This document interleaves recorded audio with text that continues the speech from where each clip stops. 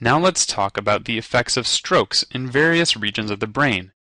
You've got a great table here organized by anatomical location, anterior and posterior circulation, and the communicating arteries. Each important vessel is listed on the left, with detail about the effects of a stroke there on the right. But keep in mind, test questions will be more likely to give you the symptoms, and you'll need to sort those into one or multiple anatomic regions, just like your patients will need you to do in the future. Now, let's start with the anterior circulation. The MCA, as we mentioned, supplies the lateral brain, so the motor and sensory cortices will be affected, along with Wernicke's and Broca's areas.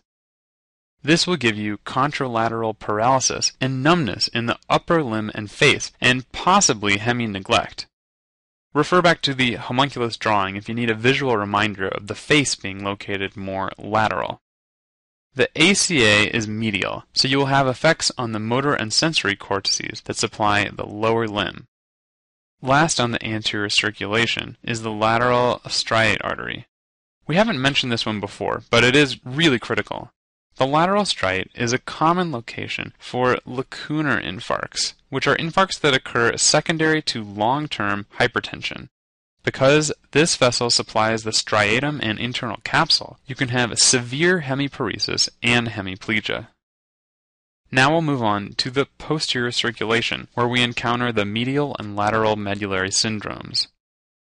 The medial medullary syndrome is caused by a lesion in the anterior spinal artery, or ASA, which runs down medially and ventrally. Infarction of the ASA affects the corticospinal tracts before they decussate in the medullary pyramids. The medial lemniscus as it travels from the spinal cord to the thalamus, and also the cranial nerve 12 nuclei. Thus, what lesions would you expect? Well, contralateral hemiparesis, impaired contralateral proprioception, and ipsilateral paralysis of the tongue, so the tongue will deviate to the side of the lesion.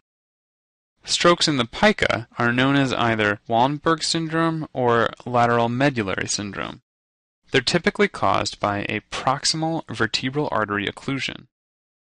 Many nuclei are affected, including the spinothalamic tract and its spinal trigeminal nucleus, the nucleus solitarius and ambiguous of the vagal nerve, the descending sympathetic tracts, and also the inferior cerebellar peduncle. So what do you expect if each of these nuclei are lesioned? Well, vestibular nuclei, of course you'd get vertigo, vomiting, nystagmus, and diplopia. Lesioning the spinothalamic tract would lead you to contralateral loss of pain and temperature of the body. Now how about the spinal trigeminal nucleus? Well, that will give you similarly a loss of pain and temperature, but the difference is that it will be ipsilateral and will affect the face. Now the nucleus ambiguous, a lesion there would give you hoarseness. Nucleus solitarius would lead to a decreased gag reflex. The descending sympathetic tracts could give you ipsilateral Horner syndrome, and a lesion in the inferior cerebellar peduncle could give you ipsilateral ataxia. Now the hoarseness we mentioned, which was related to nucleus ambiguous, is quite specific to pica lesions.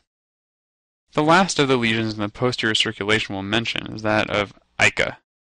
ICA also supplies many territories, so strokes there can have a variety of different symptoms. Areas affected include the vestibular nucleus, spinothalamic tract, the dorsal cochlear nucleus, the outputs of cranial nerves 7 and 8, the middle cerebellar peduncle, and also part of the cerebellar hemisphere.